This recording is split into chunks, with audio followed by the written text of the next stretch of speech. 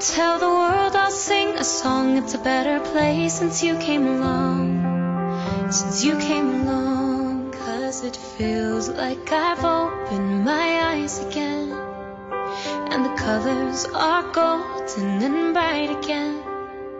There's a song in my heart, I feel like I belong. It's a better place since you came along. It's a better place since you came along. Hey guys, I'm Alex from the New Mom School, and today is a really special topic that's near and dear to my heart for many reasons.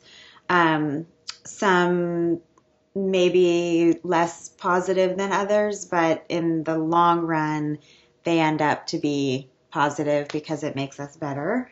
And my guest today is also really special. I think I say that about every different topic that we talk about, because I really, truly feel like I really just have the best people in my corner and in my circle. And Laura Navarro Pickens, who I'm here with today, came to me. I don't even really remember how we connected. I may have reached out to you. Yeah, I think so. But when we finally got together, I had felt like we just instantly connected, and it was really, really easy to talk to each other. And what you do is such important work, which of course we'll get into. But why don't you introduce yourself and what you do, and a little bit about yourself, maybe your family, your kids. Okay, good.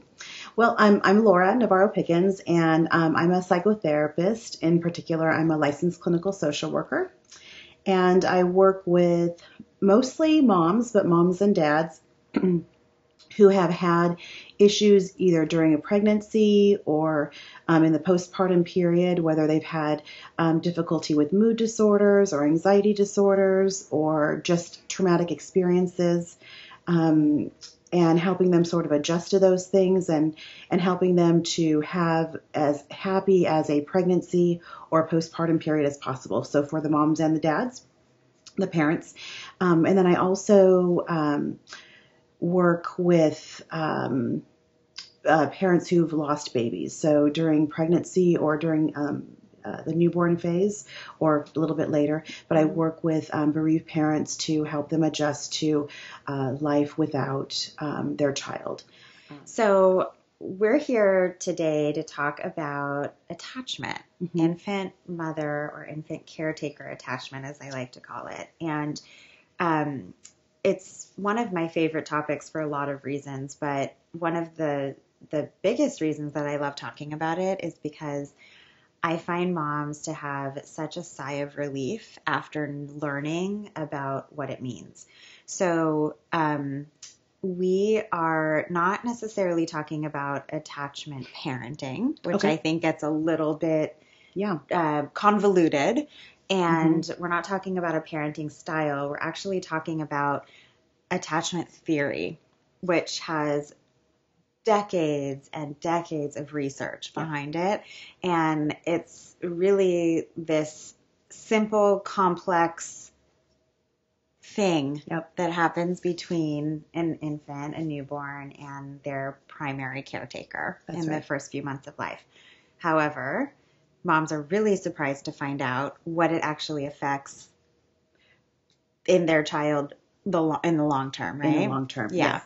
So from a therapist perspective, why don't you tell moms a little bit about what attachment is, what it means, and why it's important, and then we'll kind of go from there. Okay. Sounds good. So, attachment is really that bond, like Alex said, between the parent, the primary caregiver, which in a lot of circumstances is the mother, but does not always have to be the mother, and the baby.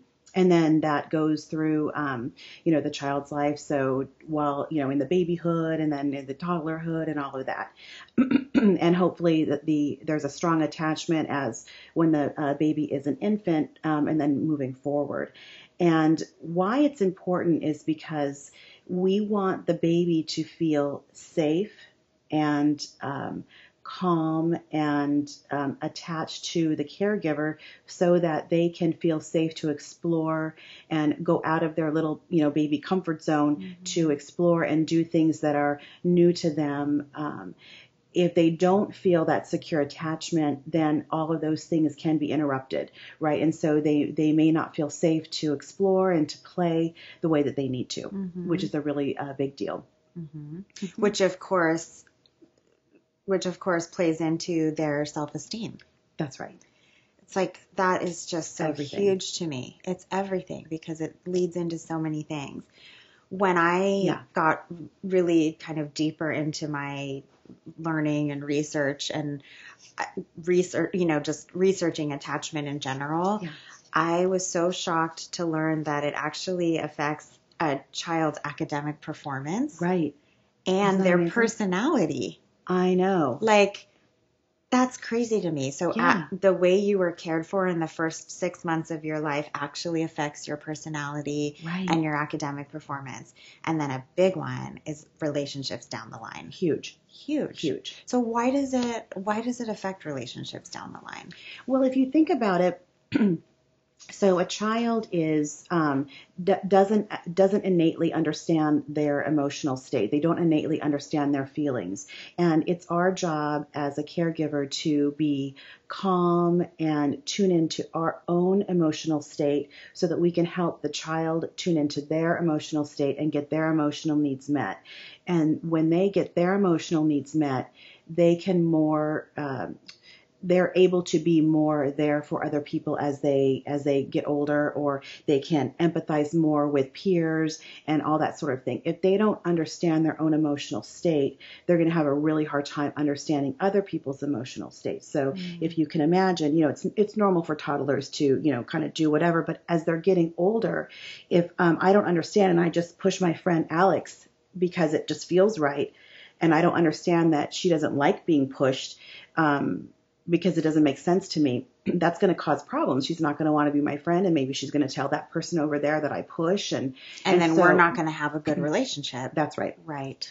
That's right. And so that's the thing. And so it is really it and like Alex said, it affects the self-esteem, it affects the physical development as well, the academic development, and definitely the self-esteem in relationships for sure.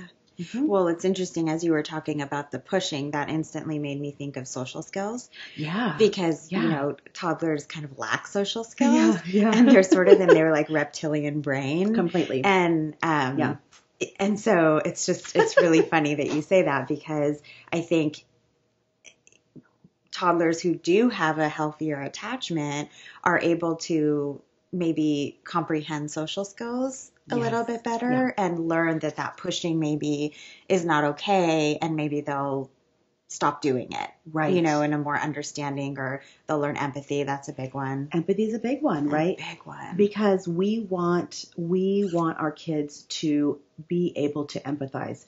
That's really huge, right? Be kind. And be kind. And be kind, right? Yeah. Because if we are in a society of people that don't have empathy or are unable to access that, it's a really difficult place to live. Yeah. It's not a world people want to live. No. Well, it's kind of happening in our world right now. Right. It's tough. It's tough to see, especially knowing what I know and you knowing what you know, to be able to see behind, to see the pain behind people who commit these just incredibly horrible acts of violence. And, I think my husband is really confused as to why I say, God, he must be really hurting to go and hurt that many people. Yes. And people say, well, how can you empathize with that person? Right. And I say, it's not that I'm empathizing. It's that I know that there's something that happened in that person's life that disconnected them with the ability to empathize and not want to hurt other people. That's right. That's right. And if I can tell a story too. Yes, So it please. reminds me of, so my husband is an artist and he does murals, and has been working on a mural, and it was tagged, right, with graffiti. And it was interesting because most people's reaction to it was, oh my gosh, you must be so upset that happened, and it's so devastating. And it is. It's devastating and it's upsetting. But his perspective was, but I keep thinking about what that person was thinking the moment he made that made that mark on the wall to really deface someone else's artwork. And I thought, wow, that's empathy, right? To come from that place to say, what must he have been thinking? And that's heartbreaking, right? To have that kind of whatever's in you, like that anger at the world or whatever's happening. Right. I want to ruin someone else's beauty. It's so deep here, right? Oh, yeah. Like we can like really get into it right now. And we'll get more into things as the conversation goes on, I'm sure. But those stories are great. Maybe my husband can hang out with your husband and learn a few tools. Yeah.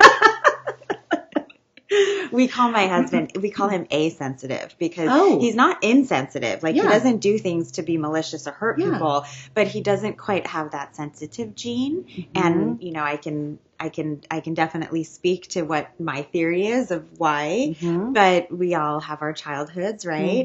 Yes, we do. We do. We all have our sure stuff. do. We all have our stuff. Every single one of us. Yeah. And so yes, we like to say he's asensitive, but he's trying. I mean, being married to me, like he's had to step up a little bit. But there's also that piece where I think that, you know, girls, you know, Alex and I used to be girls and now we're women, you know, we are socialized to be sensitive, right? I mean, it's really kind of it's a gender role, thing in our society, right? Where we're much easier to express emotion and tears, but boys are really not, in general, not encouraged to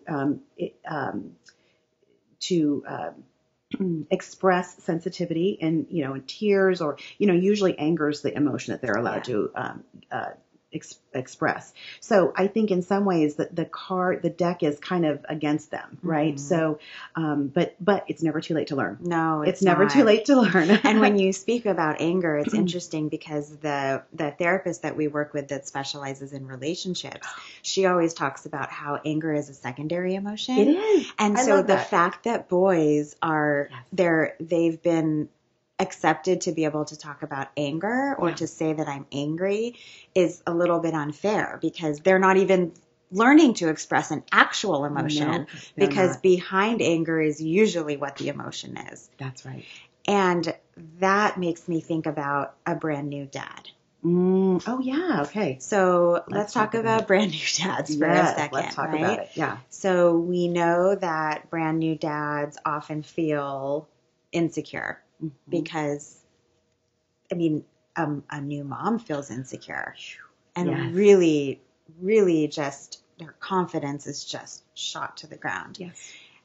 So what do you find most commonly is how you find a new dad?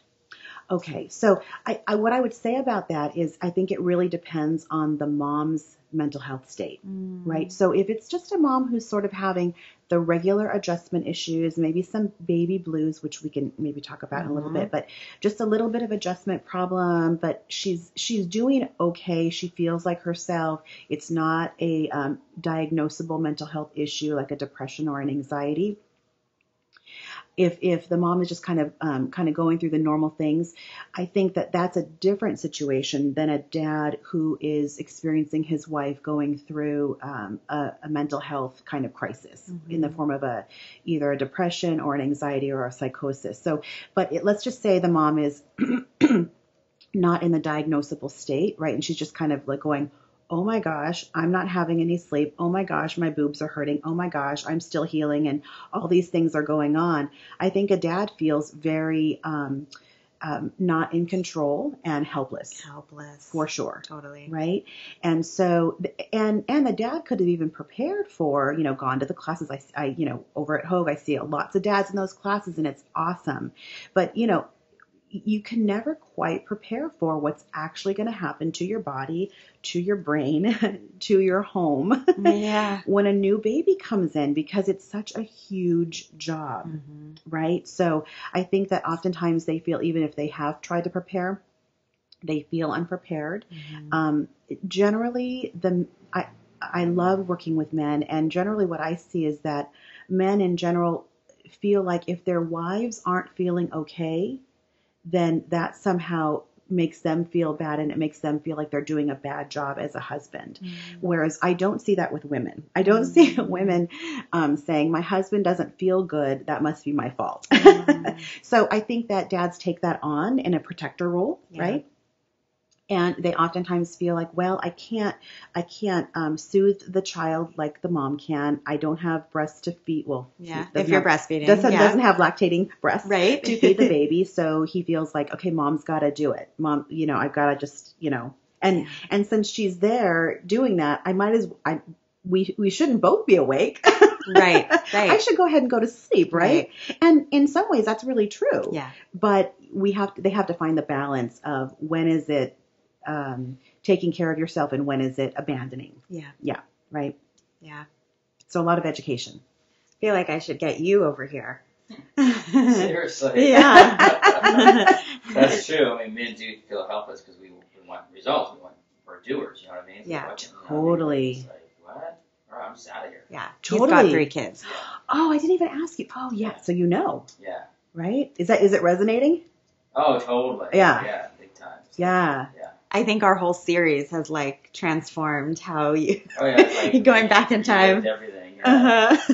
It's cool. Yeah. And it's never too late, like we said. So we're talked about dads, but I want to bring it back to moms because I really love focusing on the new mom and helping to empower and encourage a new mom to be the best version of herself. And when we talk about attachment, I think that when I give that first list of things of everything it does for your child and has so much impact on the rest of their life, moms are like, oh my God.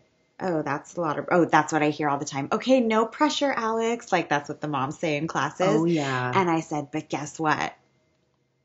You're going to see why it's no pressure. Right. So then I kind of dip into Erik Erikson's psychosocial stages of development and how the only thing a baby has to learn in the first 12 to 18 months of life is whether they can trust the world or not. That's right. So how does a new mom help their baby learn to trust the world and feel safe? Yeah, that's a great question. So I think that, Alex's point is such a good one in terms of that pressure to feel like, oh my gosh, if I do it wrong, I'm going to mess up my kid for the rest of their lives. And, which you'll do anyway. I mean, you know what? There's no such thing as a perfect parent, and we none of us should really be striving to be a perfect parent because that's not.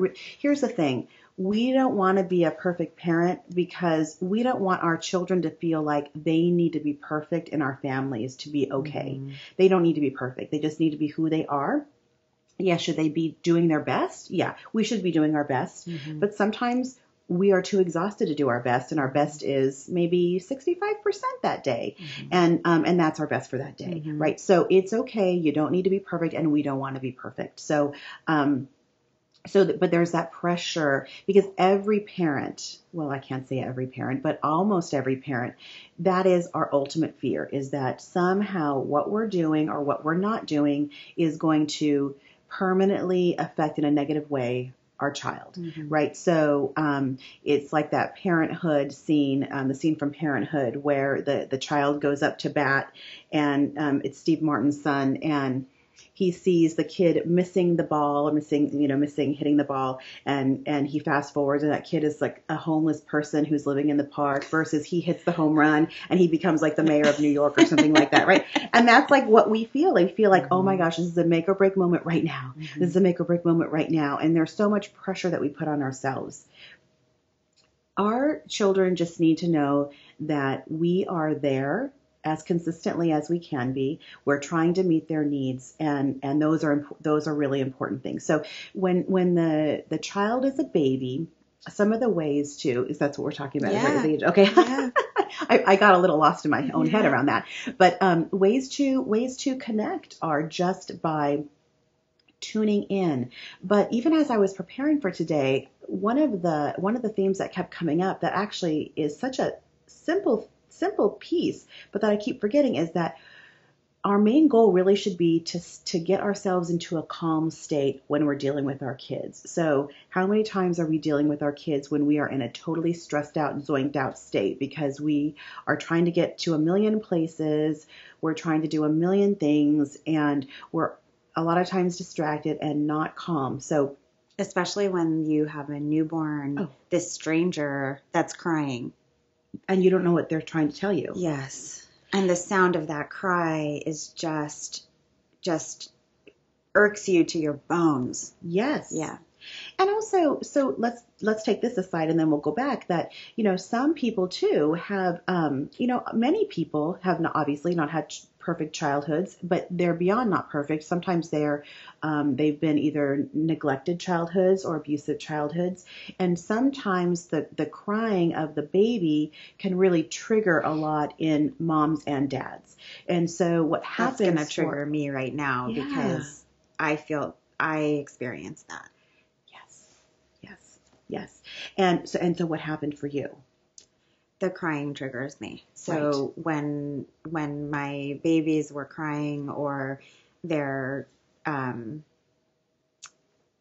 expressing emotion in some way, oftentimes it was when my older son was more of a toddler and would kind of emotionally melt down.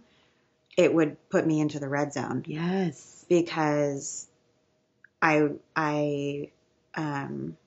would get angry, which is that secondary emotion. Yep. But it was really because I felt like I couldn't meet his needs. It was fear. It was fear.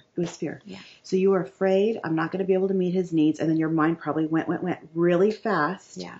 And it goes so fast from fear to anger that you don't even feel the fear. Yeah. You just go into the anger because we know how to do that much better. Yeah. And all this is happening, in a second. Yeah. Right? And this is a lot for a mom to be dealing with. And you are definitely not the only one. Yeah. I also had a lot of trouble with the type of crying and staying calm. Yeah. And motherhood is the hardest job in the world. Yeah. Right? Yeah. And that newborn period is just so brutal. Like you said, when you're just tuning into their needs. Yeah. And like some of those basic ways to build that connection so that your baby trusts you are just responding to those basic needs. Just responding. That's how you change a diaper 20 times a day, or you change their clothes and you hold them if they're upset and you feed them when they're hungry. So those are the things that make them trust the world. That's right. It sure does. That's right. Yeah. So you're already doing it. You're already doing it. It doesn't have to be all super complex, right? That's true. Yeah. It's meeting their basic needs. Yeah. Right. And then they know, like, my mom's there, my dad's there. Hey, my people are here. It's cool. Yeah. Right. And you are most likely talking and interacting with your baby. Yeah. For the most part. Yeah. You might be singing. You might be dancing around with them. So those are all ways that you're connecting and building that attachment. Because remember, the only thing they have to learn is that the world is a safe place. The world is a safe place. That their needs will be met. That's right. I think that because of lack of sleep, moms turn to sleep training as soon as possible. Yeah. And sometimes that as soon as possible is a little too early because it's a little counterintuitive to building that secure attachment. Mm-hmm.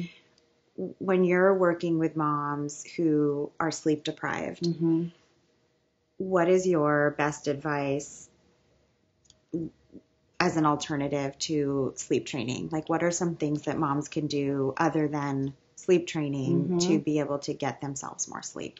So sleep is huge, and number one, there are some people in general, but some moms specifically that are more sensitive than the average person to sleep deprivation. So some people are not that sensitive, and so then they kind of take the sleep deprivation a little bit more in stride. But there are some people who are extremely sensitive to it, and they really have trouble. And so these are especially the people who need to really be careful, because you may be having an okay experience, but the sleep deprivation can really push you into an area, a red zone that is just it's really difficult to get back out of. So and dangerous. And absolutely, because really, actually, it's a mental health emergency if you haven't had sleep for several hours, right? I mean, you can start hallucinating. There could be all kinds of things that can happen. So one of the things, actually, one of my clients was actually just dealing with this yesterday, and so I'm thinking about it in my mind, and she was having a lot of trouble with sleeping, because even if your doctor is saying the baby can cry a little bit and it's okay, our brains are so attuned to the crying that we're, even if we're trying to sleep train or not, we're waking up. And so my suggestion to her was, have somebody else come watch the baby and go out of the house to take a nap, or have the baby taken out of the house to be cared for by somebody, and then go sleep in your own bed for a while. Those kinds of things can really help. I also think that if dad's back to work, if dad's not back to work, then you guys can really trade off with the sleep. But if dad's back to work, one of the things that you can do is definitely taking shifts with the baby in terms of feeding. So having dad maybe stay up later till like 11 or so, do that late night feeding, having mom sleep from 9 till maybe like 2 o'clock in the morning. And then every either Saturday or Sunday, one of the couple, so the mom maybe gets to sleep in on Saturday, and then the dad gets to sleep in on Sunday. So one person is sleeping in at least one day a week, right? So that can help. And for a lot of moms, they can nap when their baby is napping. And so they always say, sleep when your baby's sleeping. But there are many women, especially women who have some anxiety going on, they can't sleep when their baby's sleeping. Their brain is going like this, and then by the time they do fall asleep, their baby is crying, and then that kind of jolts them into a fight or flight response. Right, and so that is super unpleasant. Right. And so because you're saying to yourself, I need to sleep right now. I can't sleep right now, and then if I don't sleep right now, I'm never going to get sleep, and it just throws you over. Gosh. Yes. So then I like to say, for those moms, it's not for you to feel guilty that you can't sleep. Some women just can't. Yes. And it's okay if you can't. There's nothing wrong with you, or maybe you're having an anxiety issue, but I think sometimes that whole just sleep when your baby's sleeping, it's so easy. I hate that. It's not so easy. I never tell a mom sleep when the baby sleeps. I wish the term would change to rest when the baby sleeps. Oh, that's good. Yeah. Because I like to say what I figured out with my kids was, I started doing everything that I needed to do while they were awake. Because at this point, it's not like you have to chase around a crawling baby. That's right. This is a newborn. They can be in a carrier, a wrap. They can be in a rock and play next to you. They can be on a blanket next to you while you're folding laundry. They can be in the kitchen while you're eating. Yes. They can sit in front of you in the little bassinet or a rock and play while you're preparing food or washing dishes. Totally. Right? So do all those tasks while you're awake, so that when baby does go to sleep, you can also rest. Yes. For sure. And then sometimes you doze off because you don't feel like you have so many things to do. Right. And the pressure's not there. Yeah. That insomnia I had that postpartum insomnia. And it builds and builds and builds. Yeah. And like week 3 postpartum is absolute worst. Oh, yeah. Because now you've gone 3 weeks with no sleep, really. Oh, yeah. And so now you're completely melting down. And you feel like, I'm not going to make this. I'm not going to get through this. This isn't for me. Right. What have we done? This is a mistake. Yeah. Our marriage isn't going to last. Right. I mean, you just go to a really, really dark place. Yeah. And so knowing if you're having those feelings that these are the feelings that other moms have as well. part of the problem is that we don't talk about it. And so it feels really closeted, and we feel like everyone's doing it better than me because I'm looking on Instagram and everyone's doing amazing. And I'm the only one who's screwing everything up. And what's wrong with me? And then all the shame, the whole shame thing starts to happen. Oh my gosh. So give yourself a big fat break and just do the best that you can. And get out there and talk to other moms. Oh my gosh.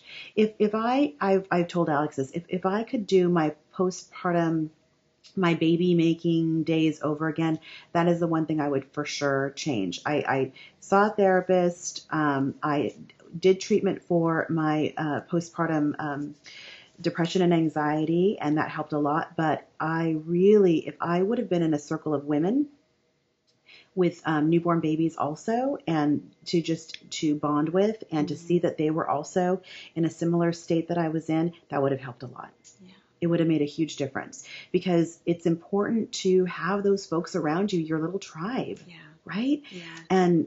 And to just say, yes, I'm having a really hard time getting out and meeting you for coffee, but let's just keep doing it. Let's just keep trying. And maybe we'll only see each other for 5 minutes, but at least it's an accomplishment. I got out of the house. I really encourage moms to, on the days that they feel like they just can't do it and they just can't get out of the house, I just say to them, don't worry about how you look. Yeah. Don't worry about what you're wearing. Oh, yeah. Your baby can still be in their nighttime diaper and their pajamas. Oh, yeah. Just get here. Yeah. I promise you'll feel better after you're here. For sure. And if you're in a place where you don't have a program like the New Mom School, I mean, my dream would be to have one everywhere, right? Yeah. But if you're in a place that doesn't have it, go to the park. Get outside. Yeah. Just find moms with the strollers and just go talk to them. Oh, yeah. And just say, hey, let's get together. Or find a local Facebook group that has moms in your area.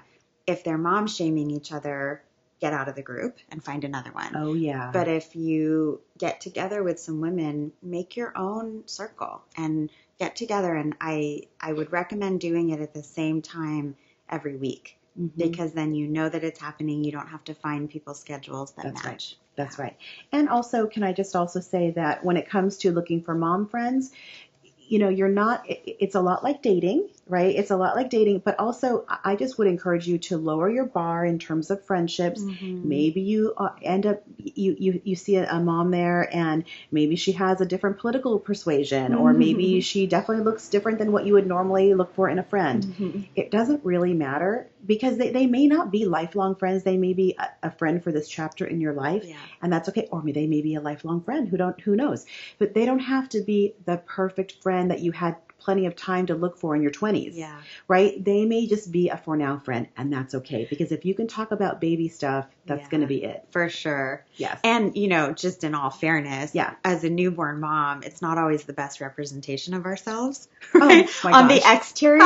I mean, if I think back to like my newborn phase, I mean, wow, it wasn't my best foot forward, because I clean up nice, but I had tough pregnancies. I gained a ton of weight. I really lost myself. I was really uncomfortable.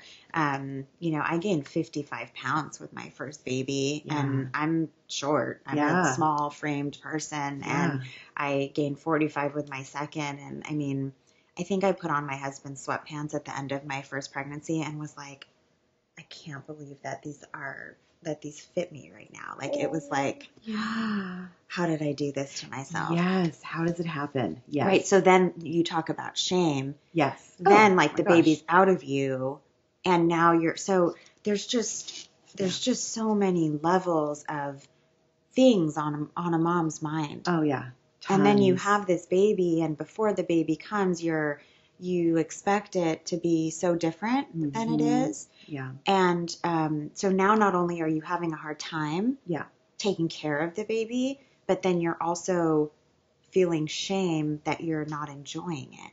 That's right. Right. Exactly. So then that blocks a lot of mom's attachment. So if I can tell you to remove that second level of shame and just own the fact that this is new territory, moms. Like, you're not supposed to know what to do. This is a stranger in your house. It's a stranger in your house. And just own that. And they're kind of a bad roommate, by the way.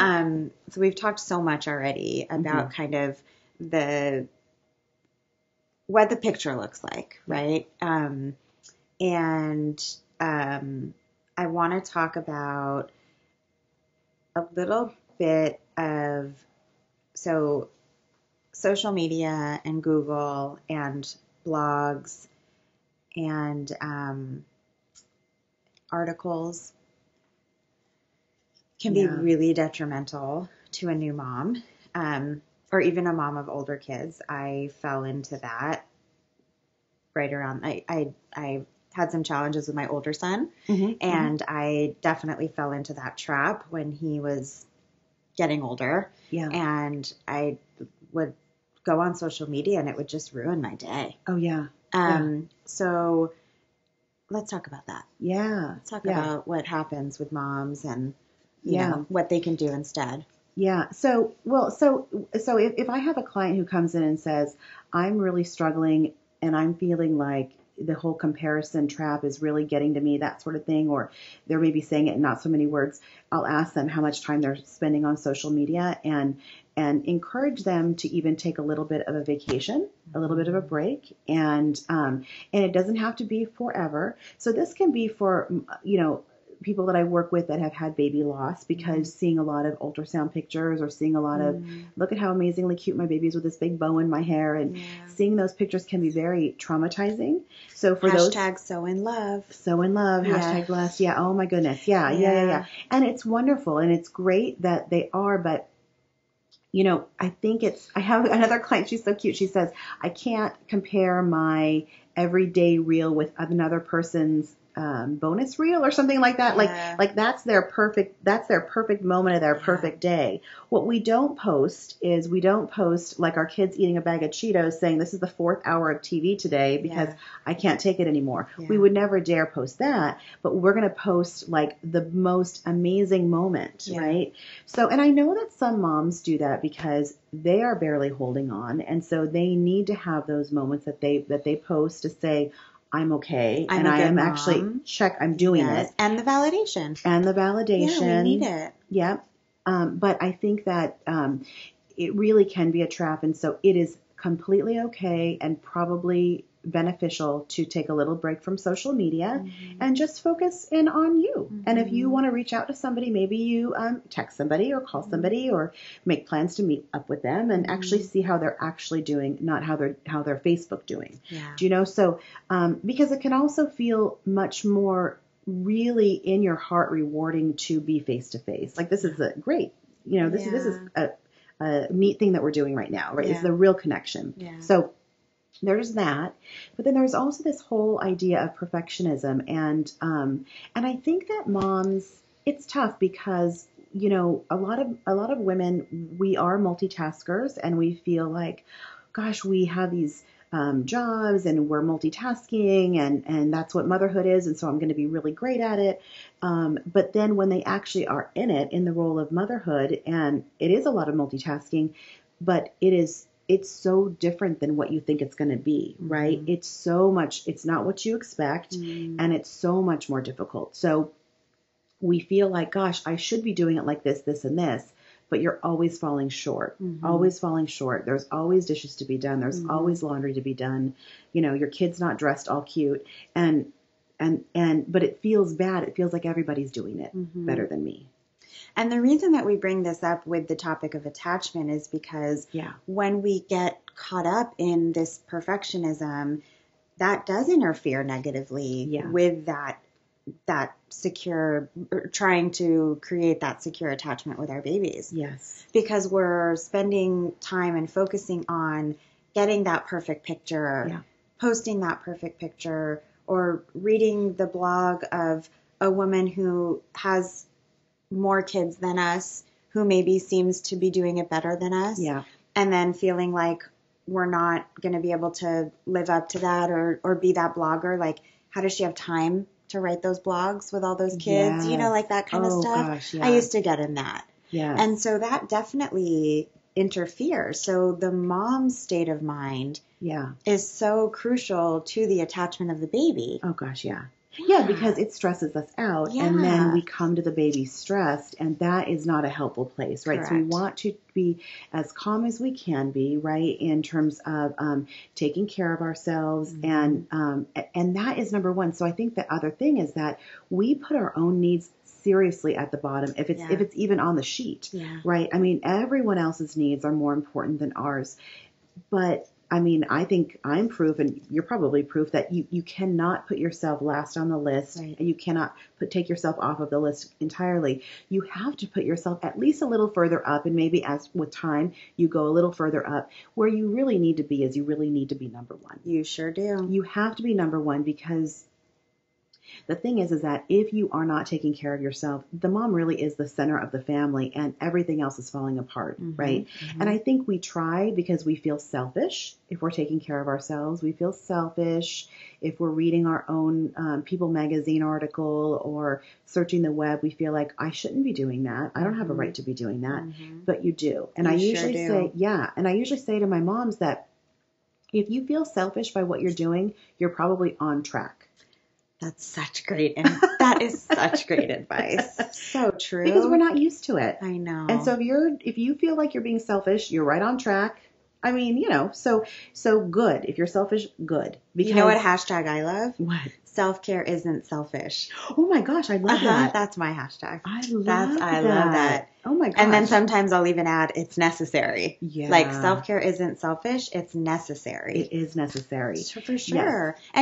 And for me, I love my boys seeing how important I put myself. That's really important. That role modeling. Like, we want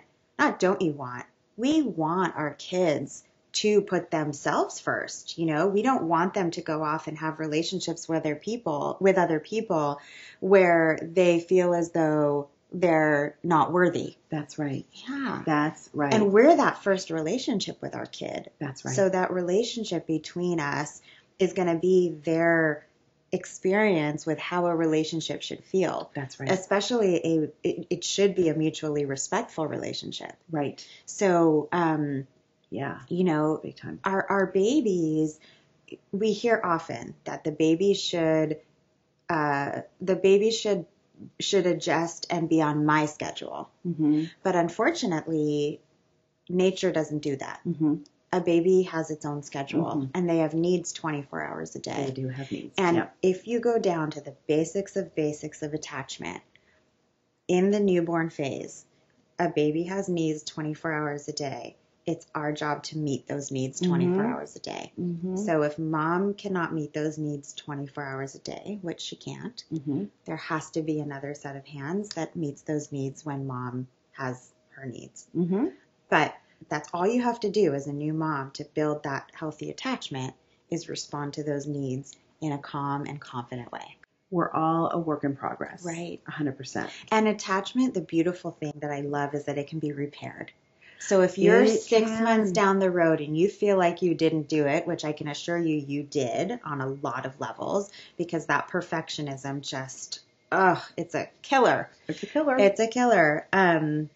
If you feel like you didn't do what we're talking about, which I can assure you did, just know that you can always be better. So all you have to do in your daily life is sit down with your kid for 20 minutes a day and let them lead you in play. That's right. Go into their world. Yes, and try to enjoy it. That's the other thing. Okay, so it's not going to be 24 hours of it. Yeah. It's probably going to be 10, 20 minutes of it. So I know you probably don't want to sing the same song for the 100 billionth time or the same book, but try to just be in the moment and know that this time will end. And there will be a time that they are pushing you like this. Yeah. And so this kind of adoration that they have for you is it's fleeting. Yeah. Yeah. And that's the way it's supposed to be. And that's all good. Yeah. So just try to enjoy it. I know it's not fun to maybe do activities like boy activities that maybe you don't like because you're a girl and you like wish you could do nails, but just be in the moment. Yeah. Just be in the moment. And I remember they'll love laying it. down on that activity mat with my baby being like, oh my God, this is so boring. Oh, yeah. Like, this blows. And Like, monotonous. this is not what I want to do. No. But the baby was so happy. Oh my gosh, yes. And it's so monotonous, right? Yeah. And so it's a monotony thing too, but that will come to an end too. So everything comes to an end, right? Everything is really in stages and phases. And so when you're having a really difficult time with your baby, because there are times when they're just more difficult, that will end and it will be an easier phase. And when you're in an amazing phase and everything is really peaches and cream, that will end too. Yeah, totally. So it's so always true. like this. And you are on a big roller coaster ride. Yeah. But that monotony has a purpose, which I like to say, because babies thrive off of that same boringness. They love it. They just, and that actually leads me to a really great point about attachment is routine. Yes. Rhythm. That they need to know what to expect next. Yes. Right. They need to know that they either eat before their nap, they sleep before they eat, whatever it is, but that routine and that sameness. Yeah. They know what to expect, so they feel safe. Yes. And it's really true. They do. That nighttime routine. Anxiety. It really does. By 6 months, we want that in place. So by 6 months, you really want a really, really set nighttime routine. And when we say also routine, like, so don't, if you're in the newer stages of your baby, don't think that we're saying everything needs to be on a routine by week 2. The baby really does lead the way. 100%. So you have to go with their sort of routine. But then once you kind of get their rhythms, then you kind of go, okay, so I know what to expect. This is what their rhythm is. I'm going to kind of put a little bit of structure to that. And so that I know what to expect and that they know what to expect. And with that routine, for us, it makes us feel calmer too as moms. Makes us feel calmer too as moms because we know what to expect and we know when basically their nap is and basically how long it's going to be. Yeah. So we know when our rejuvenation time can come too. 100%. Yeah. That is just so true. I have moms use an app that tracks babies, when they're eating, when they're sleeping, so that we can help the mom determine a pattern of what the baby's doing, because there's usually a pattern, even though it doesn't feel like it. Doesn't feel like there's a pattern. Yes. But when you start tracking how long a baby is awake for before they start melting down, you can actually start putting them to sleep a little earlier than that so that they don't get to that point. And it makes it much easier for them to go to sleep, which then gives mom that anticipation of when is my baby going to sleep next so that I can also take a break. Okay, that is a genius app. I did not know that existed. I love that. Okay, great. Yeah. That's good. And there'll probably be different ones as time goes on, but find an app that can track all of that. There's multiple ones out there. Some of them cost a few dollars, but it's worth it. The one that we used, it's called Baby Connect, and I like it because multiple caregivers can track the same baby. So if you have, like, if dad's home with the baby, or if nanny's home with the baby, or grandma or grandpa, they can put in on their phones what the baby's doing so that you can see what's happening with your baby, or you can just kind of get that continuity. That is great. Love it. But the idea of surrendering to what the baby is telling you they need is huge.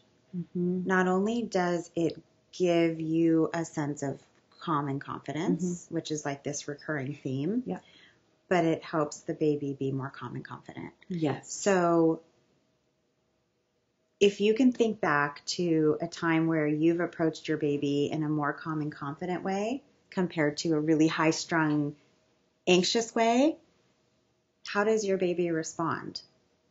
Usually, a baby is much more calm and confident. They can feel you. They can feel that energy. Yeah, they can. The energy is, palpable when a mom is high anxiety. Right. And also, okay, so I can feel probably people starting to feel anxious, like, okay, but I can't get there. There are multiple ways to get yourself into a calm state, right? So, and really be thinking about what is working for me and what is not working for me. But one of the things that you can do is just some breathing exercises can get you from I am totally like, to, okay, I'm going to be calm right now. So utilizing your breath, breathing in and breathing out, and just focusing on that can really help. And in just a few moments, that can help. For sure.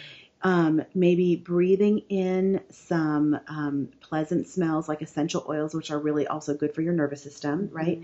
Lavender. Focusing in on a blade of grass and just saying, like, this is a moment that is going to pass. This is a moment in time, and it's going to pass. It feels like it's going to last forever, and it feels like this is my life, and it feels awful. Yeah. And I feel all I can see is red, and all I can feel is heat, but it will end. And so that's the important thing is that it matters, your state of mind, and you deserve to enjoy your time with your baby. You are not imprisoned by this. I just have to like give into all this. Yeah. You don't. You can choose those pieces. And I know that sometimes it doesn't feel like you can choose them. And if you're having a mood and anxiety disorder, you might need more than that. And that's when the professionals come in, like myself and psychiatrists and groups and things like that. But those are the self-care things that you can do.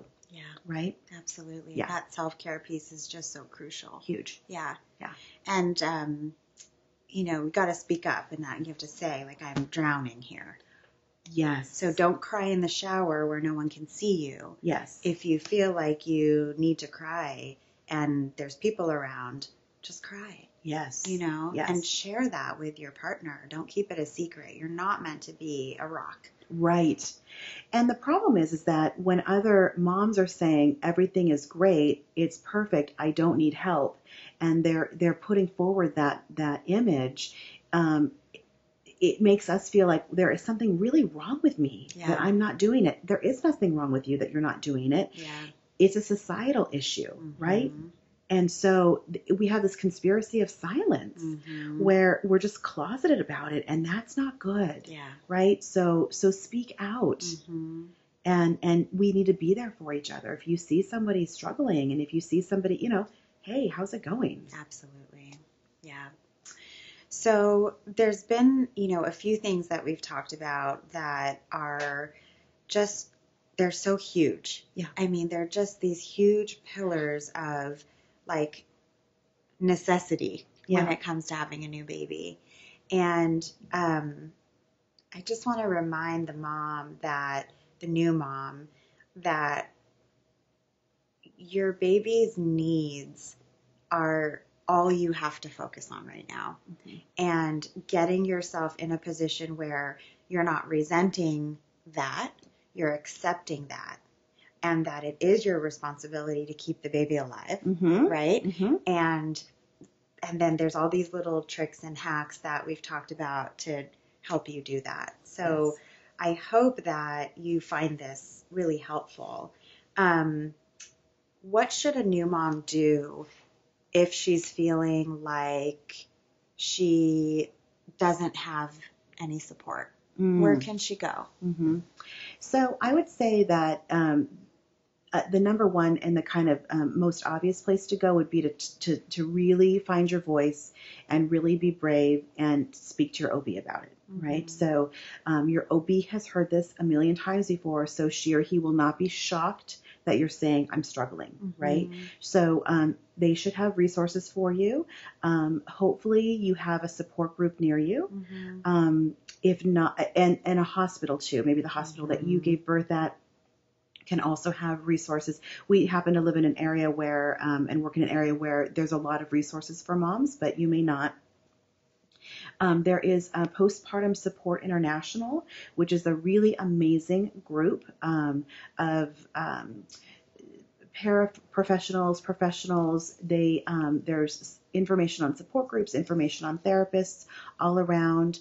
I was trained at the Postpartum Stress Center in Pennsylvania with Karen Kleiman. There's also a lot of resources at their website, the Postpartum Stress Center. But really, your OB is the first place to start. But really, it's about finding your voice and saying, I'm actually going to speak my truth. And I'm not going to shove this down and act like it's not happening. And it's really hard. It is really hard. And I would say bring your partner with you to that OB appointment. That is a great idea. Yeah. That is a great idea. Yeah. Because he can say, okay, she may not be telling you everything, but this is really what's happening, right? Exactly. And but this is what you can do. Right. Yeah. Right. Are Absolutely. there any good resources that you do recommend when it comes to reading? Books, Yeah.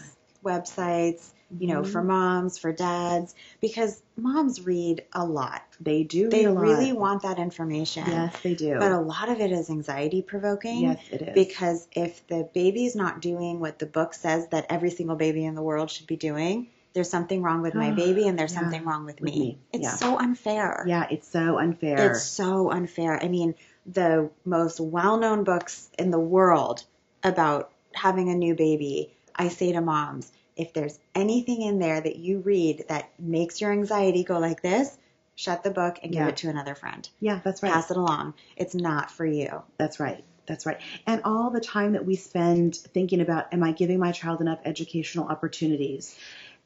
I say if that is what's spinning you out, I would say for that parent, stop doing that and just be present. That is going to be more important than anything else. Right. Right. Hold your baby. Hold your baby. Change your baby's diaper. Right. Feed your baby. Yes. Again, just focus on those basic needs.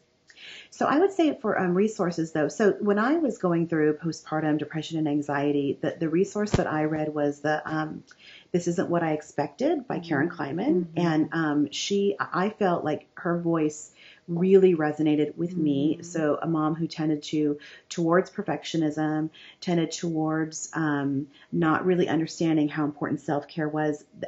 Her information just went right in and was incredibly helpful for Let's me. show moms what the book looks like. Well, this is an old copy. Oh, but this is what it used to look like. this is what it used to look like. What does it look like now? I can't remember. I think it has more of like a blue cover. Oh, okay. Yeah. This is So an they old went from version. pink to blue. Oh yeah. But it's the Cute. same. This isn't Yeah. what I expected. Yes. And the good thing about this, true. So true. That's exactly true. What a good topic. And then for dads, she wrote a book called The Postpartum Husband. Perfect. And it's basically that book, like a Cliff's Notes version, right? With like the chapters being like a page and a half, maybe, about how you can support your wife and what is postpartum depression, what is postpartum anxiety, when does it move from being baby blues to a clinical disorder, which baby blues is not a clinical disorder. So, and it's really helpful. So that's great. And then Postpartum Support International, of course, is really good. Yeah. Yeah. Yeah. I recommend staying away from the blogs. Oh yeah. Staying away from just another mother's experience without any training, without any real true. experience. That's I kind of true. say that across the board. There's a trend of sleep experts who are not trained, who just kind of have been successful with crying it out methods. Or with their own baby. Or with their own, that's what I mean. Crying it out methods with their own babies. Yeah. And every baby is different. Yeah. Because so these are their own little people with their own little personalities, with their own little spirits. They are not miniature us. Yeah. Right? So who we are is not who our children are. Yeah.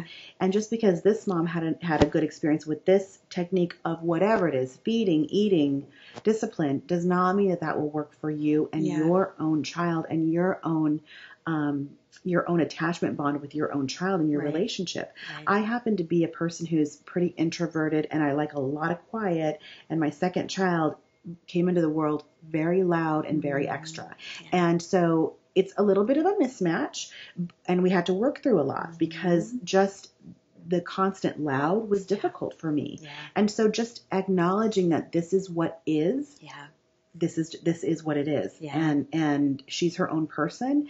And the other thing I want to say is that your child came into your life because you were supposed to be together. You are the perfect parent for this child, even when you don't believe it, and even when you especially don't feel it.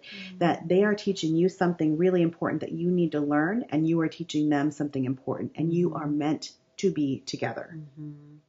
So we have gotten such good information for our moms today, and my goal for this topic is just to help a new mom know that you're not alone, first of all, right? And that everything that you're already doing with your baby is taking care of everything that you need to do to strengthen that attachment. And as your baby hits the 6-month mark, the 9-month mark, the 12-month mark, you're just going to see them flourishing and developing so much. And I can promise you that at the 3-month mark, it gets a little better. Yes. The 6-month mark, it gets even better. And it just continues from there. Yes. So I like to say that it doesn't get easier, but you get better at it and you feel more confident. Yes. So then it feels easier. Yes. And I just want to say thank you to Laura for being who you are, first and foremost. You are such a pillar of strength in this community, and you're kind of like a celebrity in the postpartum mom world when it comes to moms. Or we get to have love fests about you all the time in classes. Yeah. So thank you for being you, and thank you for giving your time today to help these new moms wherever they are. Sure.